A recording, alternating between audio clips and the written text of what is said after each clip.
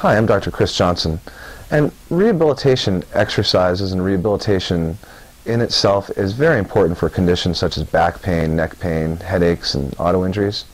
Now, there are a variety of different types of exercises. Some are very difficult, some are very hard, but we generally stick to easier, more gentle exercises that are easily performed at home and at the office. And there are some aids that we can give you that will make it more easy for you to do the exercises on your own and make it enjoyable and fun.